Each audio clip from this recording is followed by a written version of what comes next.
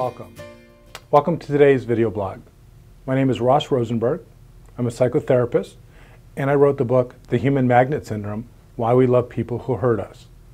I've come to understand that codependency is a secondary condition.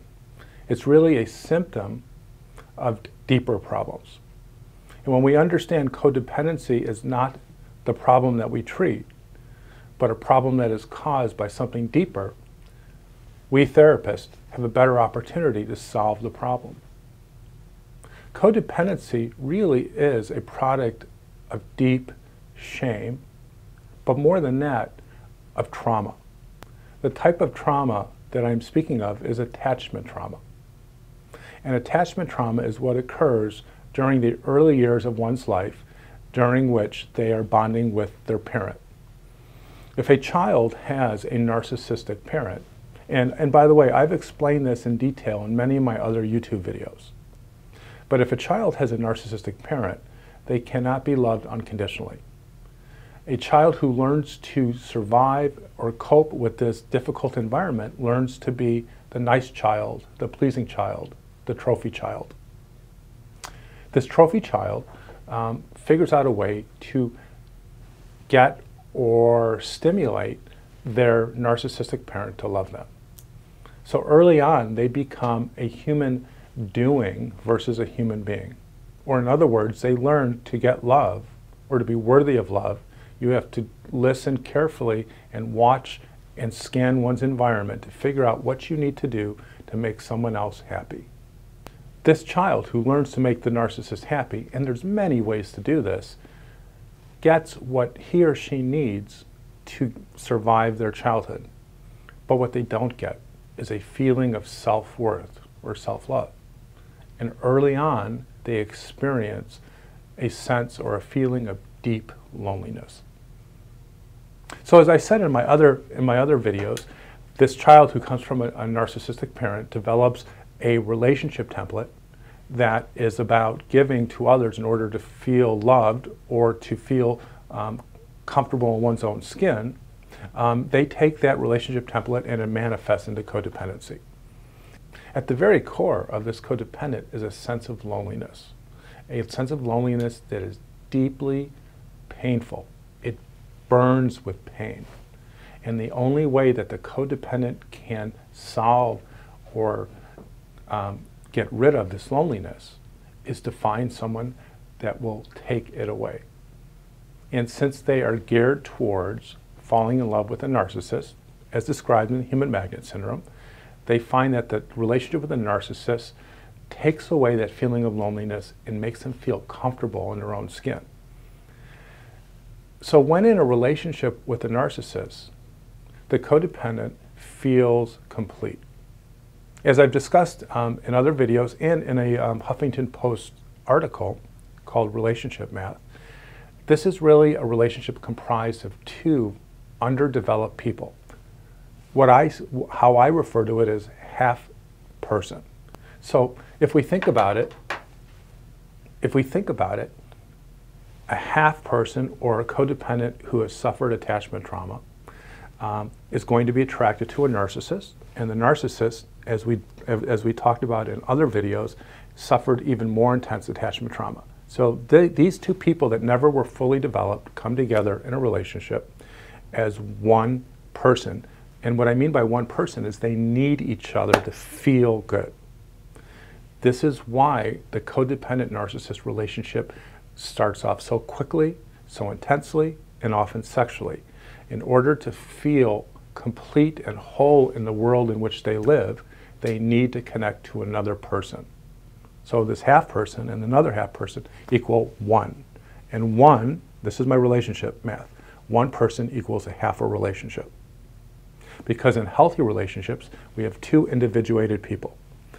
Doesn't necessarily have to be perfectly healthy or normal, because I don't really think anyone is perfectly normal or healthy. I think that's the human condition. But two individuated people come together and they create one relationship based upon two individuals. So what does this have to do with trauma and loneliness? The codependent who needs another person to feel good about themselves is battling or running away from toxic levels of loneliness. Talk to any codependent, or perhaps yourself, that outside of a relationship there's a feeling of intense loneliness, painful loneliness. Now, this loneliness can be traced back to attachment trauma. But the codependent, to avoid the loneliness, finds themselves attracted to narcissists. And when they're in that relationship, yes, it's dysfunctional, but the loneliness is held at bay. But when they are facing the opportunity or the situation of leaving the narcissist, or the narcissist should leave them, or they should be alone, or maybe broken up for a while, they experience that loneliness. Now, this loneliness goes all the way back to their childhood. This toxic loneliness is what I call codependency's #1 withdrawal symptom. In my upcoming book, I'm going to talk about codependency understood as an addiction, because I have no doubt that codependency is an addiction. So if codependency is an addiction, and in order to feel the euphoria or the drug of sorts, the codependent needs to be in a relationship with a narcissist. It's counterintuitive because codependents aren't always happy with the narcissist, because of course there's fights and arguments, and narcissists are narcissists. But when they are in a relationship, albeit not always happy, they feel like they have a place on this earth. They feel like they belong to someone. Take that away, be outside of the relationship, break up with the relationship, or break up with the narcissist, the codependent feels or gets in touch with the core shame that is connected to the core trauma. And that evokes the intense pathological levels of loneliness. So if you are an alcoholic, or for that matter, a heroin addict, and you would stop your drug of choice, you would go into intense withdrawal symptoms. And the codependent experience is the same. Ask any codependent who is in that situation. They will talk about the intense feelings of loneliness, the craving to go back to someone who they know is harmful, but will satiate that part of them that wants to be connected. I know this as a recovering codependent. Loneliness is enemy #1. If we are going to recover from codependency, we have to understand the power of loneliness. So I say to you, anyone watching this video, if you are going to take the very big step of breaking free from your narcissist, you have to prepare for excruciating levels of psychological pain, mainly loneliness. Much like I would say to my clients who are alcoholics, you have to prepare for DTs, or withdrawal symptoms, and they last for 7 days to 14 days. Unfortunately, codependency addiction is much worse. The pathological or toxic levels of loneliness last for upwards to 3 months when in therapy. Now, it's important to say when in therapy.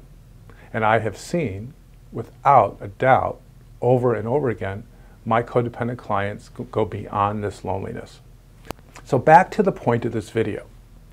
I'm here to tell you about your #1 enemy in codependency recovery. It is to battle and to overcome the pathological levels of loneliness.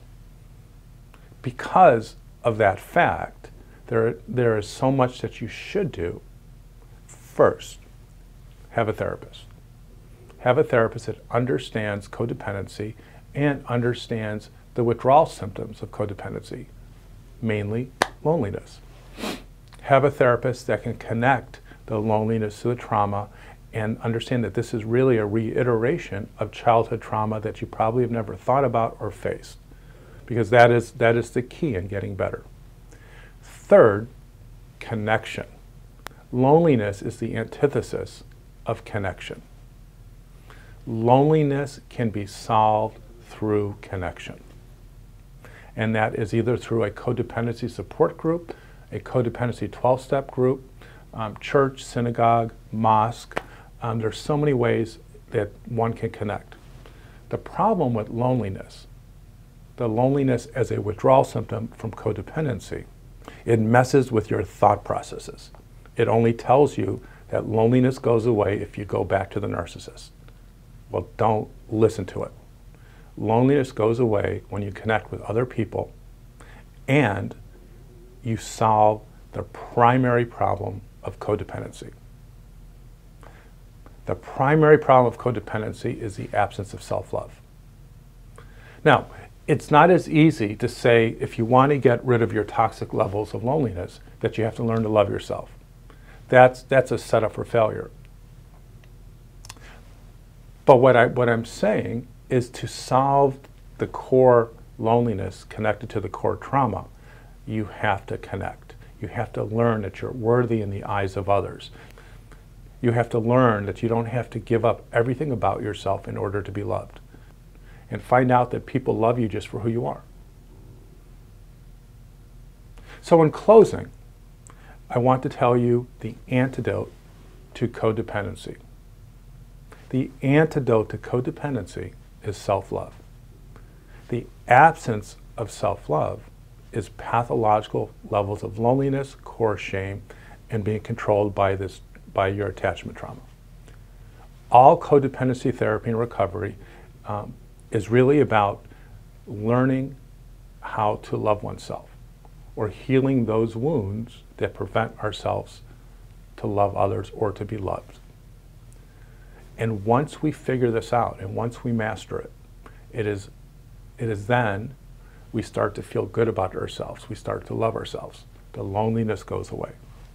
So in closing, I want to thank you for watching this video. Thank you, and find some self-love in your heart.